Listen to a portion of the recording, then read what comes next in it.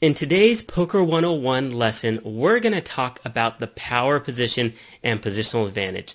So if you don't know what those are, stay tuned because you're going to want to watch this video.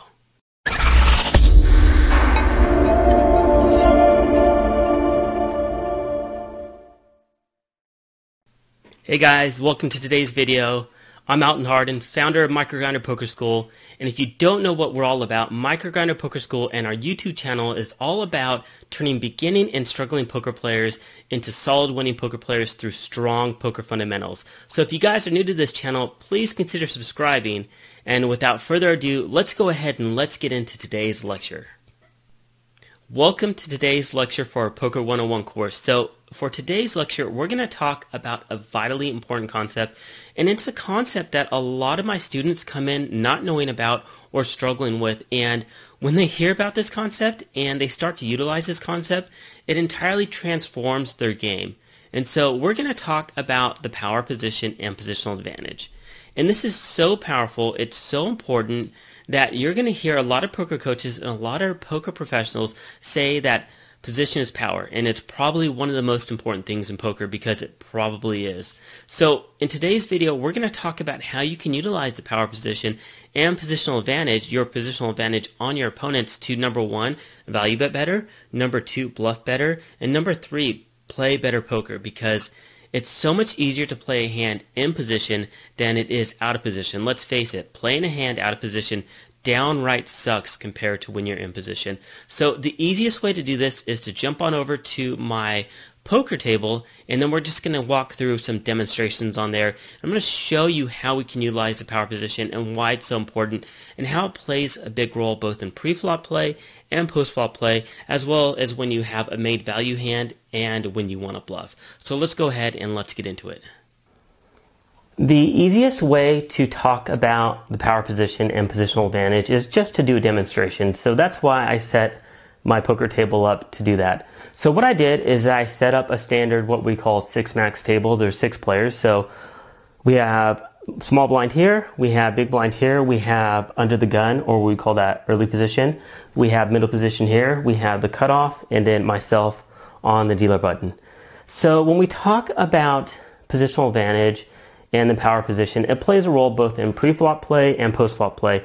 And I want to start off talking about pre-flop. I did put some cards out here for the flop, but we can ignore those. I just wanted to put them out here, so I have specific cards here so we can talk about them with some examples. When we talk about pre-flop play, positional advantage plays a role in terms of the hands that you can open raise with and that you can call with.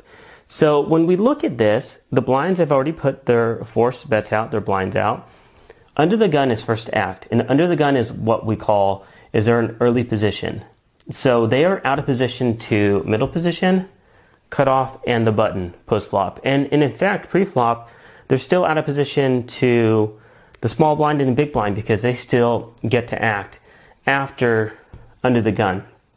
So this is important to understand because it plays a role in regards to what type of ranges this opponent can open raise. So if we think about it, the more players that there are left to act, the higher the probability that somebody left to act could wake up with a strong hand. And so that plays a factor in the type of hands that this person can open raise. It also plays a factor in the type of hands that these opponents can call an open raise with. And so we're not going to get into all the nuances of this and the ranges that you can open and the ranges you shouldn't open and all that stuff. That's going to be in Poker 201 where we talk about pre-flop play.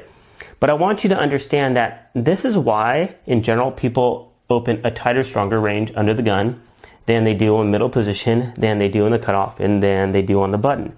Because by the time we get to the button, we have positional advantage post-flop, and there's only the blinds left to act after us.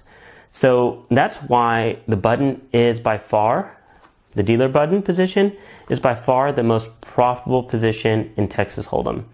Because if it folds around to us, there's already dead money in the pot that the blinds have posted, and we have position on both of them post-flop.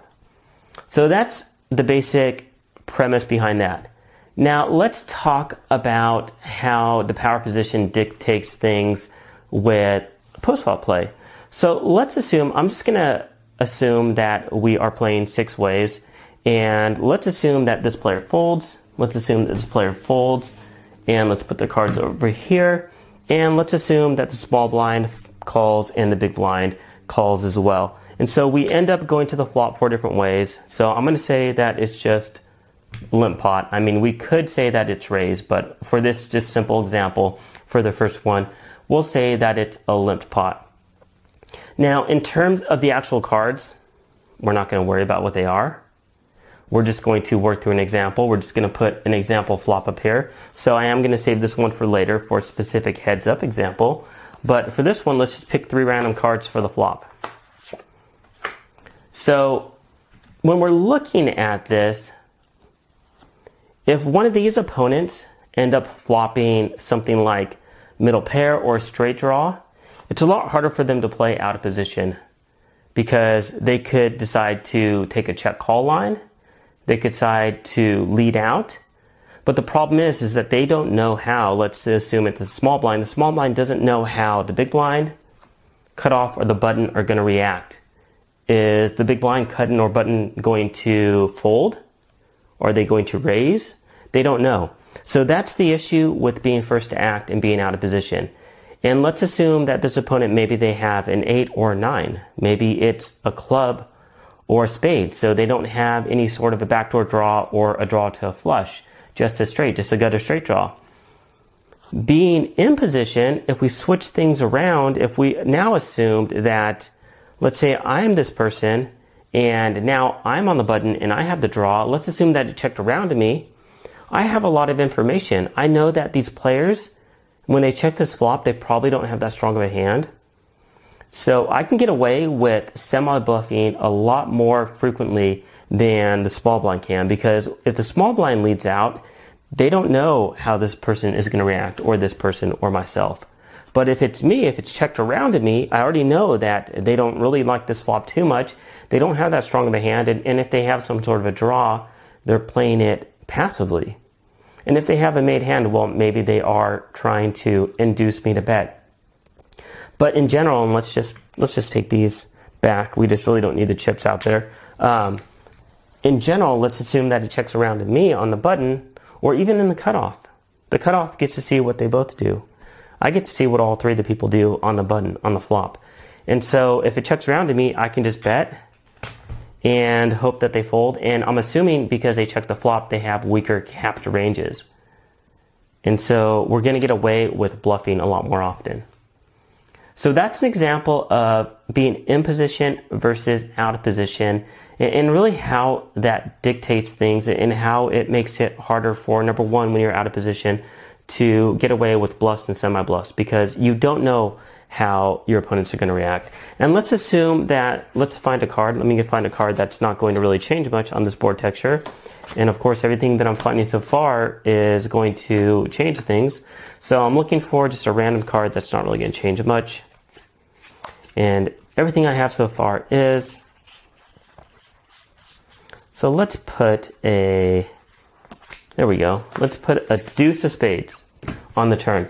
So let's assume with a deuce of spades comes on the turn. Let's assume this first example, this opponent let out and big blind folded and cutoff folded and I called. The deuce really doesn't change much. So the question is, what does a small blind do now? Do they continue to double barrel with a semi-bluff, or do they not? It puts them in a bit of a predicament. But if we switch these things around, if I'm the person that bet on the flop and only the small blind called and the deuce came on the turn, if he checks, I can bet again. And I'm in position, and again, he's showing weakness. Now, he may be doing a procedural check, but still, the deuce doesn't really change much. And so if he has a draw, it doesn't improve. And this also plays a role with value betting as well. So let's assume that we're in a heads-up pot, and he has a pair of tens. He value bets. He's out of position. And on the turn, let's put an ace on the turn, which is potentially could be a scare card. It may not be a scare card. What does he do now? He can't really value bet now. And it allows me the ability to potentially bluff as well, even if I don't have an ace. So it's always hard to extract value, especially thin value, when you're out of position. And the same thing, if we flip this around, let's assume that he has an ace, and he value bets, and I call, and the turn comes. Where is that deuce? Let's put a 4 on the turn. Let's put a 4 there. I think that's fine. Question is, does he value bet again when a straight comes? So the 4 connects with some of the straight draws, but not all of them. So it's very difficult for him. And the question is too, is he needs to ask himself, well, can I get multiple streets of value being out of position? It's going to be a lot harder, but if he's in position, it's easier to extract value, especially on the river. Especially if he has not even an ace, if he has a draw and the draw hits on the river. And so let's put this card on the river. So the 4 straight comes. Let's say that he checks, I've been betting all the way, and he ends up getting this straight on the river. And he decides to slow play and check, and then I have the option, I can just simply check back. So let's say I check back. Well, he doesn't get any value that way. So in general, being out of position, it's just a lot harder to play your hands. I mean, that's just what it comes down to. Whether you're value betting, you're bluffing, or semi-bluffing. Because you don't get to see or know what the person that's left to act, whether it be 1 person, 2 person, 3 person, you don't know what they're going to do. And if you don't know what they're going to do, then you have a lot less incomplete information than the people in position, because they get to see what everybody else does. And if this is a multi-way hand, if he raises, several people call. If I have a draw, I get to see what they do. I get better pot odds. I potentially get better implied odds. I mean, all that comes into play. Now, if you don't know what pot odds are or implied odds are, don't worry about that too much, because we're going to talk about that in the upcoming courses. But I do need to kind of talk about it because it plays a role in this. So let's do one more example. Let's get rid of these. And we're going to do a heads up example. So let me get all this out of the way. I want to slide all this stuff out of the way. And let's move that over there. Let's assume that it's me and one other opponent, and let me find one of the cards that I want for this opponent. There we go. So let's assume this is a flop. And let's assume that this person is, and let's just move the dealer button, we don't need it. Let's assume one person's in position, one person's out of position. So let's assume that in the example that I raised pre-flop with pocket queens, and we're heads up.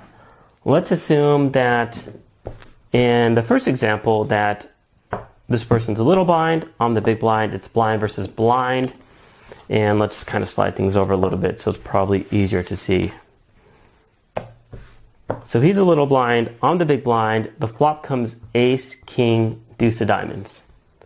So let's put some money in the middle, just assume that we had some money in the middle pre-flop. And we go to the flop, he checks. With pocket queens, I typically want to check back on this board, so I decide to check. We go to the turn, let's put the 3 of spades on the turn, he checks again. I bet. And if he doesn't have an ace, if he doesn't have a king, he's going to fold. Now the great thing about me checking back the flop and then allowing him to potentially check back the turn, if he checks back the turn, then I know he doesn't have an ace. Because we expect him to bet an ace a lot unless he has a weaker ace. So he's going to fold a lot of aces. We also get him to fold some kings on the turn, because sometimes he's just trying to get a showdown with the king. So even though I just have queens here in position, it allows me to turn my queens into a bluff here on the turn if he checks back on the turn. And that's the power of being in position. And so we can now switch things around. Let's now switch it around. Let's say he has the pocket queens, and let's get rid of this. And let's just leave that how it is right there. So let's say he has the pocket queens, and he open raises pre-flop. I call in the big blind with 9-10 of diamonds. Very interesting here. In the flop comes ace, king, deuce, which is terrible flop for queens. So he decides to check, and I can semi-bluff. So I have an equity for a backdoor straight draw, I have equity for the flush, and I can also represent an ace or a king. Because if he has an ace, we expect him to bet this flop with his hand. If he has a king, he's going to check back some. So we get him to fold kings. We get him to fold all the pairs that we lose to. We get him to fold all the overcards that we lose to. And so let's say, for example, there's this much money in the pot already. And we bet around 2/3 pot size bet. Maybe he calls once. Maybe he folds. It depends on the opponent. And even if he does call, let's say that he calls. And we go to the turn, it's a blank, he checks again, we go all in or we bet again, and then he folds and we take it down with the worst hand. And so this is really a great example to show you the power position when it allows you to get away with semi-bluffs or not. It allows you to go for thin value or not. Being in position, it's so much easier. When we had the queens in position and we had the flush draw in position, both of these hands in position, it's just so much easier to play than when we're out of position in the small blind. So that really does highlight the value of position and positional advantage and why position is power. And so you need to understand that being in position allows you to get away with a lot of this stuff. It allows you to semi-bluff, it allows you to bluff, it allows you to float, it allows you to value bet easier, especially when you're thin value betting. All that is so much easier. When you're out of position, all that is so much more difficult because of the incomplete information. Now, this was by no means a completely comprehensive discussion on position. There's going to be a lot more complex examples that I could potentially do and that you're going to see people do, and that's going to come up in games. But I just wanted to highlight that in this lecture, and I wanted to talk to you guys about this. So hopefully this kind of gets you, your poker brain churning up in here. And if you didn't think about, or if you didn't know about positional advantage in the power position, when you go and sit down at a poker table, your next poker game, you start to think about it and you look at poker in, I guess, a different lens and a different view to start thinking about it from this perspective. So anyways, let's go ahead and jump back up to my computer and we'll go ahead and conclude today's lecture. Well, guys, that's going to conclude today's discussion on positional advantage and the power position. But I'm not done yet. Be sure to check the description area down below because I put a couple of links down there to some strategy articles on the power position and positional awareness. And I want you to watch those because I guarantee you're going to get additional added value from those. And it's really going to enhance your understanding of the power position. A few other things. As usual, give me a thumbs up if you liked the video, and if you're not subscribed to the MicroGrinder YouTube channel, please subscribe. Tell your friends, tell your family members, tell all the poker players that you know that might be interested in my channel, tell them to check it out and tell them to subscribe. And also, if you guys are interested in expanding your knowledge of poker beyond these free courses, there's a coupon code down below, and you can click on that and you can get a discount on our full-fledged courses on MicroGrinder Poker School, some of them up to 15 hours in length. And lastly, if you guys love what I do on YouTube, if you love these free strategy articles, if you love this free training, and if you want me to continue to do it on a regular basis and you want to keep it going, you guys can help me out by supporting me on Patreon. I put a link down below, and you can support this channel for as little as $1 per month. So remember, it takes time, effort, money for me to do this, and it takes time away from me doing other things. So if you guys like this stuff, you guys can show your appreciation. You can help support me in this channel by checking it out down below. And I appreciate any support that I get. So anyways, guys, thanks for watching. I appreciate it. I hope you guys have a great day, and I'll see you guys at our next lecture for the Poker 101 course. Take care.